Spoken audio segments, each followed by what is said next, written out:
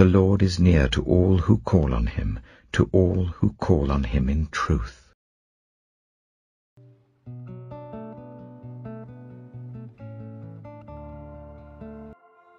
1 Chronicles chapter 12.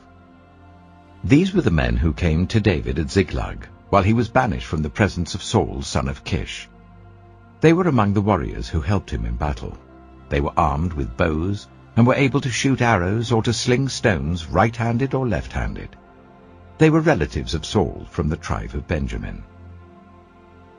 Ahiezer their chief, and Joash the sons of Shemaiah the Gibeathite, Jeziel and Pelet the sons of Azmaveth, Berekah, Jehu the Anathothite, and Ishmaiah the Gibeonite, a mighty warrior among the 30 who was a leader of the 30, Jeremiah, Jahaziel, Johanan, Jozabad the Gederathite, Eluzai, Jerimoth, Bealiah, Shemariah, and Shephatiah the Haruphite, Elkanah, Ishiah, Azarel, Joezer, and Jeshobeam the Korahites, and Joelah and Zebediah the sons of Jeroham from Gedor.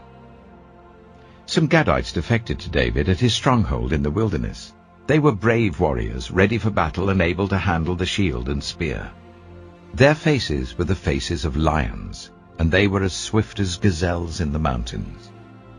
Ezer was the chief, Obadiah the second in command, Eliab the third, Mishmanah the fourth, Jeremiah the fifth, Attai the sixth, Eliel the seventh, Johanan the eighth, Elzabad the ninth, Jeremiah the 10th, and Machbanai the 11th. These Gadites were army commanders. The least was a match for 100, and the greatest for 1,000. It was they who crossed the Jordan in the first month when it was overflowing all its banks, and they put to flight everyone living in the valleys to the east and to the west. Other Benjaminites and some men from Judah also came to David in his stronghold. David went out to meet them and said to them, "If you have come to me in peace to help me, I am ready for you to join me. But if you have come to betray me to my enemies when my hands are free from violence, may the God of our ancestors see it and judge you." Then the Spirit came on Amasai, chief of the 30, and he said, "We are yours, David. We are with you, son of Jesse. Success, success to you, and success to those who help you, for your God will help you." So David received them and made them leaders of his raiding bands. Some of the tribe of Manasseh defected to David when he went with the Philistines to fight against Saul. He and his men did not help the Philistines because, after consultation, their rulers sent him away. They said, "It will cost us our heads if he deserts to his master Saul." When David went to Ziklag, these were the men of Manasseh who defected to him: Adnah, Jozabad, Jediael, Michael, Jozabad, Elihu, and Zillethai, leaders of units of 1,000 in Manasseh. They helped David against raiding bands, for all of them were brave warriors, and they were commanders in his army. Day after day men came to help David, until he had a great army, like the army of God. These are the numbers of the men armed for battle, who came to David at Hebron, to turn Saul's kingdom over to him, as the Lord had said. From Judah, carrying shield and spear, 6,800 armed for battle. From Simeon, warriors ready for battle, 7,100.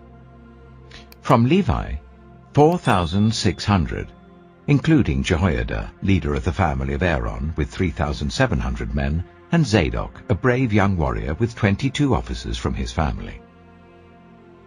From Benjamin, Saul's tribe, 3,000, most of whom had remained loyal to Saul's house until then.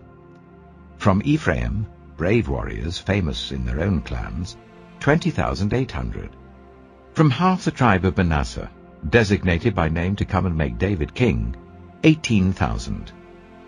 From Issachar, men who understood the times and knew what Israel should do, 200 chiefs with all their relatives under their command.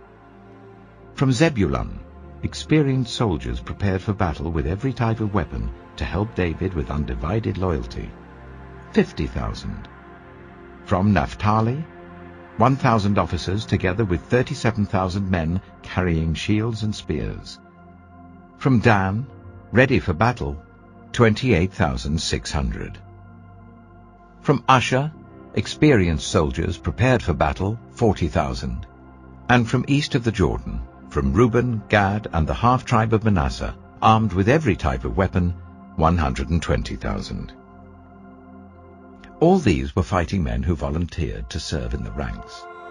They came to Hebron fully determined to make David king over all Israel. All the rest of the Israelites were also of one mind to make David king. The men spent 3 days there with David, eating and drinking, for their families had supplied provisions for them. Also their neighbors, from as far away as Issachar, Zebulun, and Naphtali, came bringing food on donkeys, camels, mules, and oxen. There were plentiful supplies of flour, fig cakes, raisin cakes, wine, olive oil, cattle, and sheep, for there was joy in Israel. 1 Chronicles chapter 13. David conferred with each of his officers, the commanders of thousands and commanders of hundreds. He then said to the whole assembly of Israel, "If it seems good to you, and if it is the will of the Lord our God, let us send word far and wide to the rest of our people throughout the territories of Israel, and also to the priests and Levites who are with them in their towns and pasture lands, to come and join us. Let us bring the ark of our God back to us, for we did not inquire of it during the reign of Saul." The whole assembly agreed to do this, because it seemed right to all the people. So David assembled all Israel, from the river Shihor in Egypt to Lebo-Hamath, to bring the ark of God from Kiriath-Jearim. David and all Israel went to Baalah of Judah, Kiriath-Jearim, to bring up from there the ark of God the Lord, who is enthroned between the cherubim, the ark that is called by the name.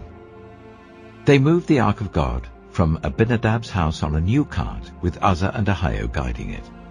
David and all the Israelites were celebrating with all their might before God, with songs and with harps, lyres, tambourines, cymbals, and trumpets. When they came to the threshing floor of Kidon, Uzzah reached out his hand to steady the ark, because the oxen stumbled. The Lord's anger burned against Uzzah, and he struck him down because he had put his hand on the ark. So he died there before God. Then David was angry because the Lord's wrath had broken out against Uzzah, and to this day that place is called Perez Uzzah. David was afraid of God that day, and asked, "How can I ever bring the ark of God to me?" He did not take the ark to be with him in the city of David. Instead, he took it to the house of Obed-Edom the Gittite. The ark of God remained with the family of Obed-Edom in his house for 3 months, and the Lord blessed his household and everything he had. 1 Chronicles chapter 14. Now Hiram, king of Tyre, sent messengers to David, along with cedar logs, stonemasons, and carpenters, to build a palace for him. And David knew that the Lord had established him as king over Israel, and that his kingdom had been highly exalted for the sake of his people Israel. In Jerusalem, David took more wives, and became the father of more sons and daughters. These are the names of the children born to him there: Shammua, Shobab, Nathan, Solomon, Ibhar, Elishua, Elpelet, Noga, Nepheg, Japhiah, Elishama, Beliada, and Eliphalet. When the Philistines heard that David had been anointed king over all Israel, they went forth to search for him, but David heard about it and went out to meet them. Now the Philistines had come and raided the valley of Rephaim. So David inquired of God, "Shall I go and attack the Philistines? Will you deliver them into my hands?" The Lord answered him, "Go, I will deliver them into your hands." So David and his men went up to Baal-perazim, and there he defeated them. He said, "As waters break out, God has broken out against my enemies by my hand." So that place was called Baal-perazim. The Philistines had abandoned their gods there, and David gave orders to burn them in the fire. Once more the Philistines raided the valley. So David inquired of God again, and God answered him, "Do not go directly after them, but circle round them and attack them in front of the poplar trees. As soon as you hear the sound of marching in the tops of the poplar trees, move out to battle, because that will mean God has gone out in front of you to strike the Philistine army."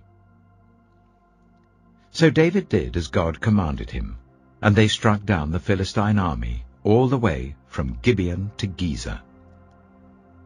So David's fame spread throughout every land, and the Lord made all the nations fear him.